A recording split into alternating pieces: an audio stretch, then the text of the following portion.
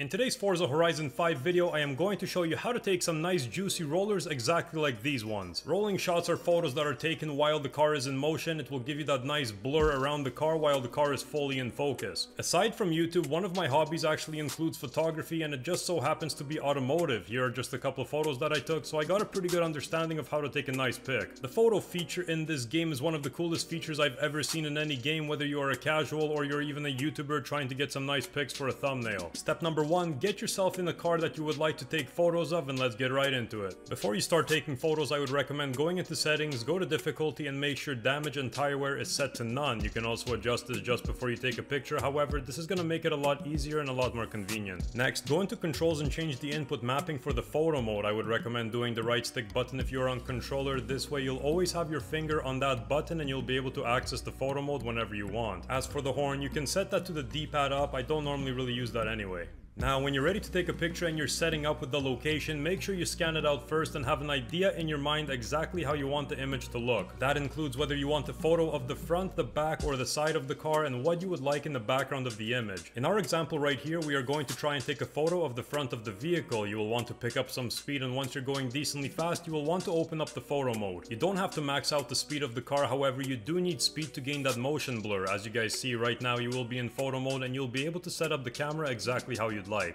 If you take a look at the shadow being casted from the rear of the vehicle and the wing, that is why we're deciding to take a photo of the front. I simply do not like having that shadow in the photo, so that is the reason for that. At this point, you will want to position the camera exactly how you want the image to look. As you see right here, I went behind the rails, the barricades, and I actually decided to do some framing for this image. This is when you have an object in the foreground and you're looking at the car in the background. One more real important thing I wanted to mention is the closer the object is to your camera, the more motion blur it's going to have. As you see, the railing that is in front of me is almost blurred completely, however, the mountains in the background seem like they're frozen. There is also a zoom feature in this mode. If you're on the Xbox, you can use the controller's D-pad going up and down to zoom in or zoom out. Once you zoom in, the image is going to look a lot more compressed. I wouldn't recommend zooming in too much, especially for rolling shots. However, if you would like to go for that wide angle look, you can zoom out all the way, and this is going to allow you to capture the whole environment. Once you've locked down the angles and you're satisfied with the position, we are now going to go over the camera settings. The first option we have is shutter speed. This option is responsible for the amount of motion blur that you create.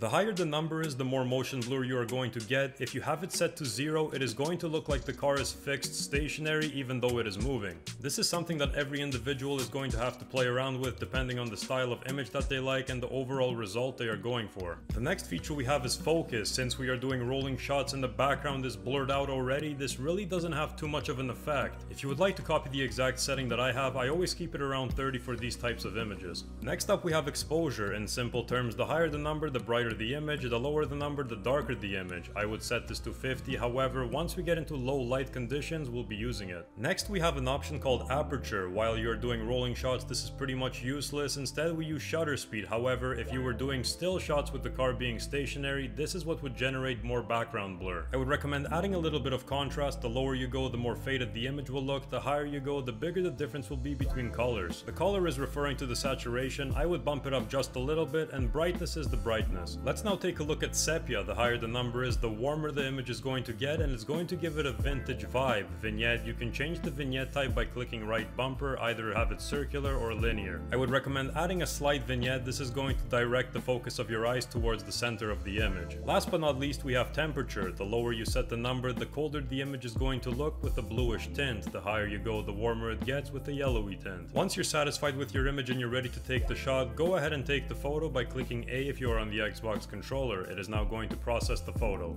Once it processes, go ahead and click A again. You can now save your image. If you are on the Xbox, go ahead and save it to your library. However, if you are on PC, I would highly recommend using the print screen function and pasting it into a software. This will allow you to maintain the maximum resolution, as it's going to take the resolution of the monitor you are playing on. The last thing I would like to go over is how to take proper photos in low light conditions, such as inside the tunnel. As you can see, there is not much light and the image looks very high in contrast. You can't really pick out much of the car except for the light areas and the taillights. This is where we work with the exposure feature, the brightness and the contrast in unison. The first option I would adjust is the brightness. You will want to go up high enough just so it gets you enough light. However, this will also make the image look very faded. To counter this and bring up the light areas, go into exposure and bump it up high enough so you get to see the whites of the image. Now that we brought back the white areas and the light areas, we need to bring back the darks, go into contrast, bump it up, and you will now have some sharp darks. I know a lot of people do enjoy nighttime photography, especially when there is some nice lighting in the background, some neon lights. You can definitely go ahead and use this exact feature and this will give you the same result. Even though this game has an incredible photography mode and I give it mad props, there is no real way to edit your photos. The photos that I showed you at the start as an example were imported into Photoshop and I touched them up that way. I will now put up a couple photos on the screen showing before and afters, how the photos look when I took them directly from the game and how they look after I touched them up. If you would like me to make a tutorial on how I edit photos in Photoshop and Lightroom, I can most definitely do that. Just make sure to leave me a comment saying so. I hope you did enjoy this video and it did teach you something. If you did and you would like to help me grow my channel, I would greatly appreciate if you could drop a like and leave a comment before you go. It helps the algorithm push my videos to other viewers. Also, if you would like to be the first to know when I upload and you would like to be notified, make sure you are subscribed with the notifications on. And until next time, it's been Caspahz